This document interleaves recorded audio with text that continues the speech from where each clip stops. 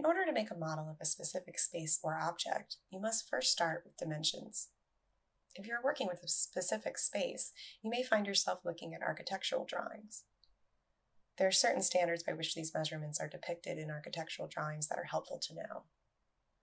Let's start by looking at the model of a room. This model is of an ordinary room that has 4 walls, a ceiling, and a floor. To represent these different planes in a drawing, we can examine each of these surfaces individually and note how they fit together. You may notice that there is one wall missing. This is because this model was meant to be viewed from one side. There are many ways to negotiate the viewing angle, and removing a wall is not always the best solution. But for this tutorial, we'll focus on models that have one wall removed for the sake of simplicity. The perspective of a room when looking down is called the ground plan, or sometimes simply the plan. The perspective of looking straight onto the back wall is called the front elevation in theater, or a section in architecture. The difference between the front elevation and the section is that the front elevation is always of a wall facing front, such as the flats in a theater set, whereas the section can be a slice along any plane. For this introductory tutorial, the distinction is not important. This is a set of 2 scale drawings that depicts the kitchenette portion of a small room. Here are the 3 sections and the ground plan. You can see that the sink in the ground plan matches up with the sink in the section, and that the fridge in the front section matches up with the fridge in the side section.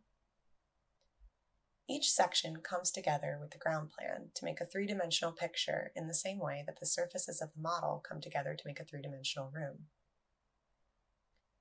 There are a lot of situations in which you will need to measure a pre-existing space yourself before or after your artistic process.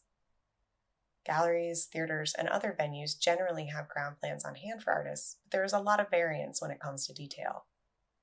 Depending on the work you wish to install, you may need to do some measurements on your own. For example, you may need to know exactly where the outlets are, or the location and dimensions of a column. Or you may be working in a space for which there are no plans, and you have to start from scratch. While measuring, it is helpful to make a simple napkin sketch of whatever plane you are measuring. This is an example of a napkin sketch that was provided to me by a collaborator. Don't worry about making the sketch pretty when you do this yourself.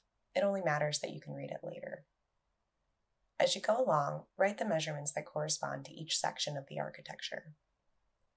Once you have these measurements, you can either convert the sketch to a 2-scale drawing or start working directly with the model, depending on your preference. Now we're going to talk about scale. What does it mean to do something to scale? Unlike the napkin sketch, which shows the general shape and the corresponding measurements, a 2-scale drawing or model is proportionately accurate. This means that you can take a ruler and measure part of the drawing or model, and the measurement will directly correspond to the measurement of the real-life object when you multiply by a given number.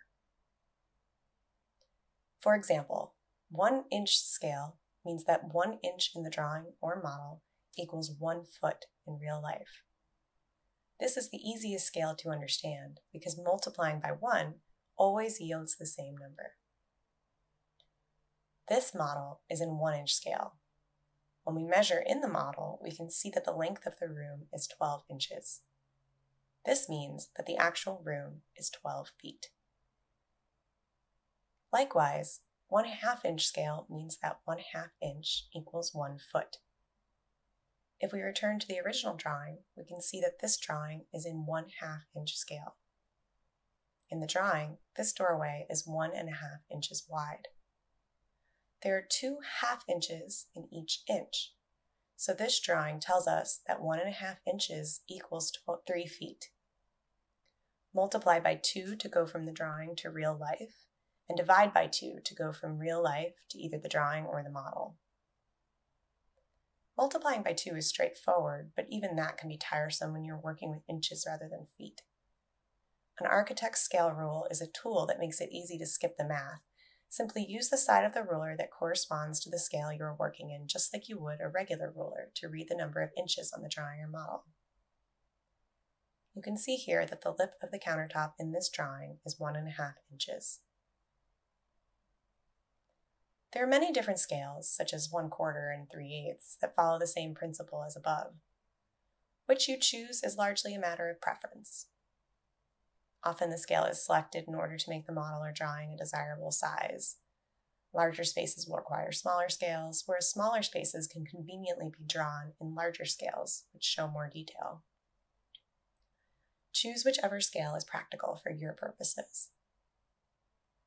When drawing to scale, you will want to use a ruler both to measure and to draw nice straight lines. You may also want to use a square and/or a triangle in order to make sure your angles are right. Alternatively, you can draw on graph paper for accuracy. Try this suggested technical exercise. Materials you'll need are a ruler, a pencil, paper, and a tape measure. Now, it's not necessary to make a 2-scale drawing in order to make a 2-scale model, but doing so will help you understand scale. It'll also help you understand how to read drawings of existing spaces that you may want to model. Pick a room in your house to measure. Make a casual napkin sketch of the ground plan and at least one wall. Replicate this sketch to scale in either 1 inch or 1/2 inch scale.